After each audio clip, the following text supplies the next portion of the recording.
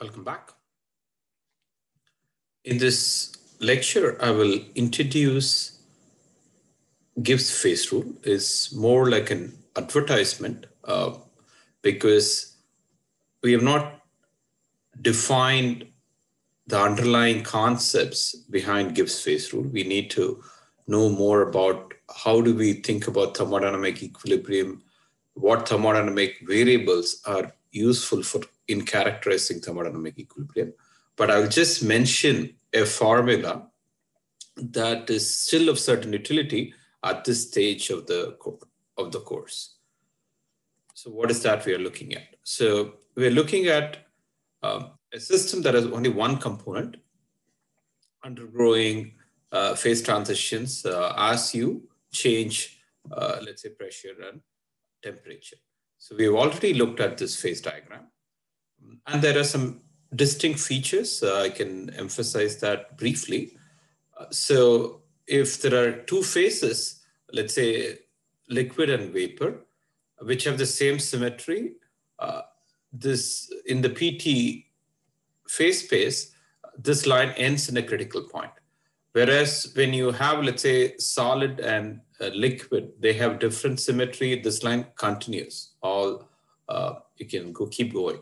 The same here. Okay, that's one of the points. So you can go from liquid to vapor in two ways. You can go as what is called a continuous phase transition in this manner or in this manner, or there's a very different way of getting from liquid to vapor by cutting across this line.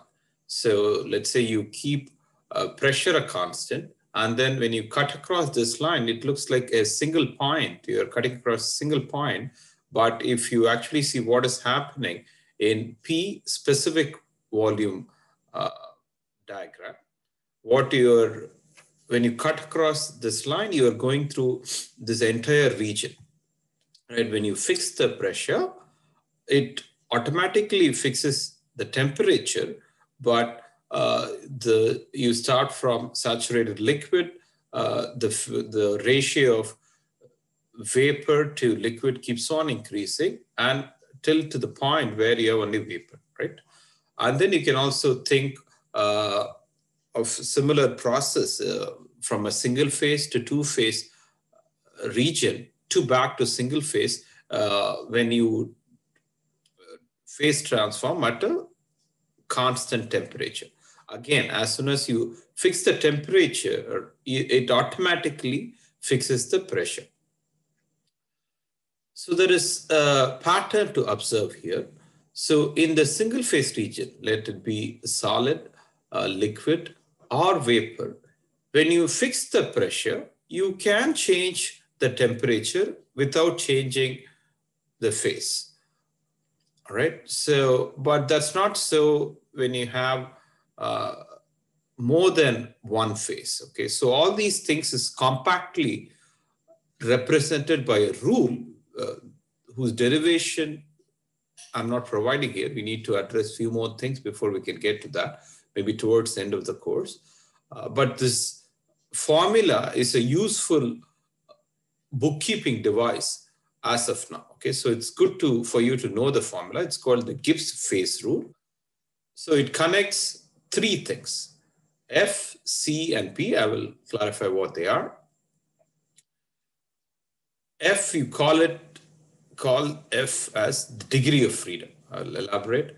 C is the number of components. For example, there's a single component system.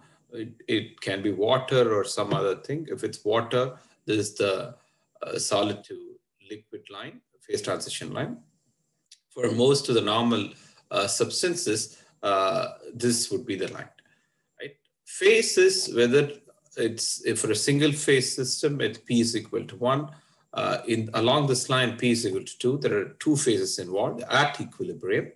At the triple point, there are three phases in equilibrium with each other, thermodynamic equilibrium with each other. Okay, so that is the definition of C and P. F is more complex.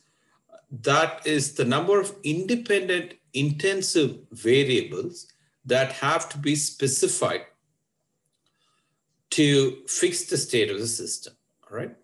So when you say intensive variables, it looks like there are three choices, P, T, and specific volume, okay? So not all the three intensive variables have the same status. I've also mentioned this in a previous lecture.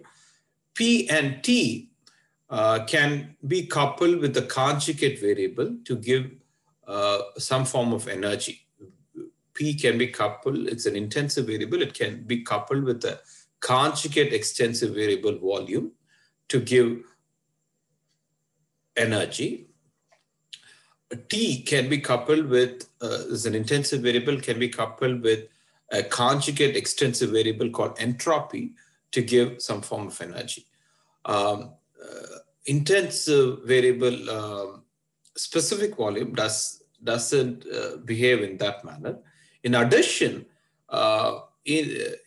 especially in the two-phase region, just specifying specific volume doesn't really help you much, because when to specify the state of the system, because when you are here, for example, you really don't know what is the ratio of vapor to liquid in the two-phase region. Okay, that information is not provided. So when you're here, what you actually know is the density of the liquid and the density of the relevant vapor. Okay, so it's just average quantity. So it's not, when we are talking about the intensive variable here, we are only referring to P and T and not to a specific volume in the two-phase region. Okay, but in the single-phase region, specific volume is all right. Okay, so let us apply this rule. Okay, so without deriving it any further, let's see when you apply this rule, what happens. So in the single phase region, F is C is equal to 1, phase P is equal to 1 because it's a single phase region plus 2, you get 2. Okay, so you have to specify two intensive variables to specify the state of the system. So if you fix P, in this, for example, if you're in a solid phase, you can have any amount of T. You are still in a solid phase, you are not able to specify the state of the system. But as soon as you specify P and T, the state is well defined. Okay, so same thing with P and specific volume 2. Okay, if you are in the single phase region, it's applicable to solid phase, the single phase liquid, single phase vapor, right? So that's why in this formula gives you the degree of freedom to be 2. In the two-phase region, for example, if you're in the coexistence line between liquid and vapor, phase coexistence line, you have F that's what you want to compute.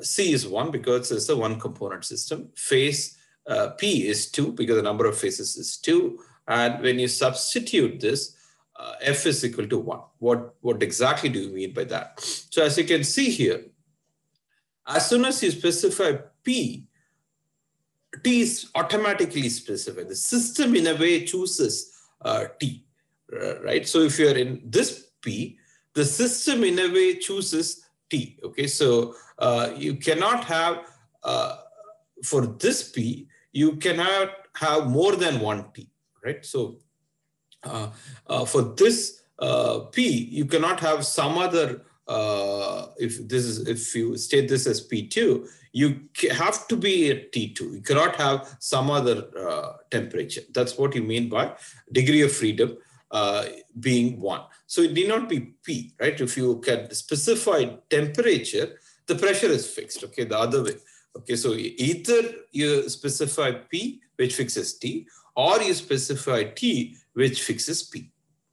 So it gets more interesting when you go to a three-phase region. So there's only, there's a two-phase region is a line, right?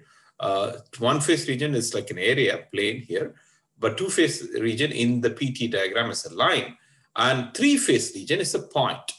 So here, C is one component system, P is 3 because there are 3 phases. So what is the degree of freedom? When you plug in these values, the degree of freedom is 0.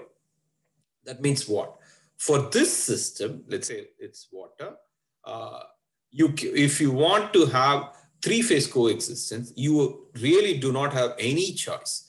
The P and T is fixed for the system. You cannot really control P and T, okay? So in this case, for example, the two-phase region, when you say you can, if you change the pressure, the saturation pressure, the saturation temperature may change.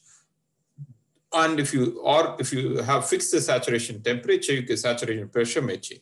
But for three-phase coexistence, at the critical point, the triple point, sorry, you really do not have a choice. If you fix water, nothing is under your control. Both the triple temperature, triple point pressure and triple point pressure is fixed for that particular system, okay, for that particular chemical system. We looked at it, looked at this quantity for carbon dioxide, right? We elaborated why carbon dioxide is used as dry ice, right? Because triple point is above the ambient pressure. So when you're using it as ice, the ambient pressure temperature is very low. So it's not a surprise that the triple point temperature is much above. It's the system's triple point temperature.